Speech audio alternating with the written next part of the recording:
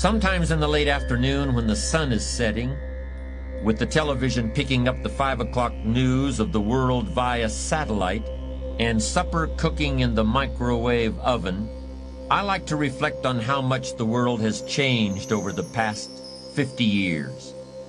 Microcomputers, supersonic passenger planes, fax machines, video conferencing, and these are just a few changes I've seen in my lifetime. My parents lived at the beginning of this century and had to witness far greater changes even than I have. Saw the horse and buggy replaced by the automobile, saw the candle and oil lamp give way to electricity in every home, and the telephone and television. It must have been like being born on one planet, being effortlessly transported by some friendly alien to an entirely different and strange world. My parents not only lived with these tremendous changes, they managed to thrive with them. They welcomed the new. They did not cling rigidly to the old ways, but they were flexible. They believed in the good as well as in the terrible, and the will to survive was stronger than the will of any man or the power of any machine. A strong character is not a rigid character. In fact, exactly the opposite is true. Although it's important to be firm when you know something is right and to maintain that right position even when the crowd is going against you and wants to put you down. Nobody is infallible or invincible. Sometimes when the tide has run against you for a long time, it may be that what you held as a certainty was in fact not true. It's also smart to be able to see more than one way to accomplish a task. Because when the plan that served you so well for so long doesn't work anymore, then it's time to find another way. It's time to move on, to change, to compromise, or you'll risk snapping like a dead branch in a stiff breeze. When it comes to lasting a long time, being strong, but knowing when to bend, the trees have a lot to teach us. I've experienced a hurricane and had a chance to witness close up and personal what a combination of wind and water can do to everything that stands in its path. At the same time, the wind blew with such force that century-old trees were blown over like so many toy soldiers standing on parade knocked down by a toddler at play. However, the enormous willows, some standing tall as a house, lithe and flexible, and bending and bowing gracefully to the slightest breeze or to the mightiest gust. They were almost the only large objects left standing after the air had cleared. Everything that tried to oppose the storm's fury was damaged or destroyed. Everything that gave way, that was strong yet flexible, survived. Maybe some of you remember playing the game of scissors, stone, and paper when you were kids. This game teaches a child to think about the nature of materials, how something can be strong or appropriate in one situation and yet be the wrong tool. It also teaches a child to vary his approach, to be flexible, and recognize that even as you are trying to outsmart the other guy is also trying to outsmart you. It remains to be seen how the great changes we are seeing right now in our own day, the laptop computer, and the rise of the internet, it remains to be seen how these changes will affect our own lives and the lives of our children. It's entirely possible and even likely that nothing will ever turn out as we expect. And so no matter how much we prepare for one turn of fate, something will sneak up from the blind side. When that time comes, as it will, the people who survive and even triumph over the unanticipated will be people who are ready to adapt.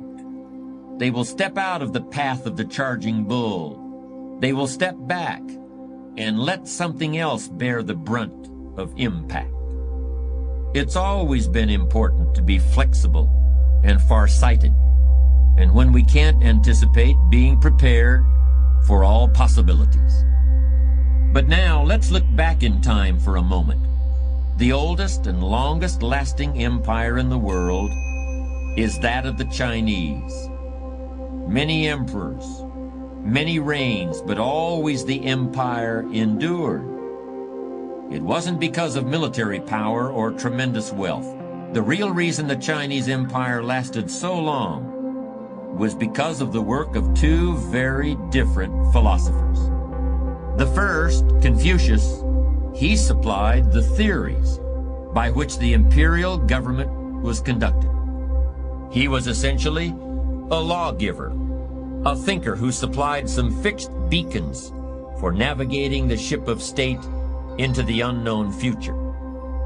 The second philosopher, whose name was Lao Tse, had a very different perspective, but he also placed a very modern kind of emphasis on the need for intuition and the ability to react quickly to change. Lao Tse pointed out that sometimes it is best to advance by retreating. Wars can be won by losing a few battles. Sometimes it is best to resist like the tall grasses bending in the wind. A powerful ocean wave smashing onto a beach may wash away a sand dune, but the individual grain of sand simply goes with the flow. By incorporating both these perspectives, the ancient Chinese emperor developed a structure similar to that of modern buildings in Los Angeles that are built to withstand earthquakes. Flexibility is simple in theory, but tremendously challenging in practice. To be flexible does not mean to be weak, to flounder about aimlessly and confused because we think there's nothing to be done. It requires self-discipline. Flexibility requires a cool head, balance, and judgment. Think of the bullfighter in the arena. He knows the bull is powerful, but the bull also always charges in a straight line, while he can step aside. And the bull is enraged, while the fighter is cool and skilled. His only enemy, really, is himself. If he fears the noise of the crowd or the bull's hot breath, then the bullfighter is the doomed one.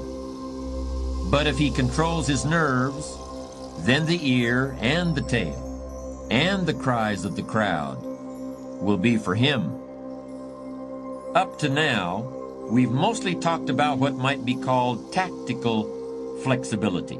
More difficult is the inner flexibility and long-range adaptability that are called for from the person who wants not just to survive, but succeed. Whenever you achieve a hard-won success, it's always because you've been able to create a flexible response to the conflicting needs and ambitions and feelings of other people. You've been able to sidestep the accidents of fate and the innate tendency we all have to depend on yesterday's solutions to solve today's problems. These philosophers, who called themselves Stoics, taught that in order simply to survive in life, you must learn to take responsibility for the way things affect you. You must learn to bend with the wind of forces too great for your control, to be firm but fair, to be clear and consistent but flexible, is to possess maturity. A wise and flexible old gentleman used to dine every month in his club downtown, loved to regale companions with the fruits of his many years of experience. Well, this old man, who was so old and so wise and so flexible, has one ironclad rule for dealing with other people. He said, "If a man fools me once, that's not nice, and I remember it. And if the same man fools me a second time, I think, shame on you. If the same fellow tricks me a third time, well, I have been warned, and I think, shame on me. Fool me one, that's not nice. Fool me two, shame on you. Fool me three, shame on me."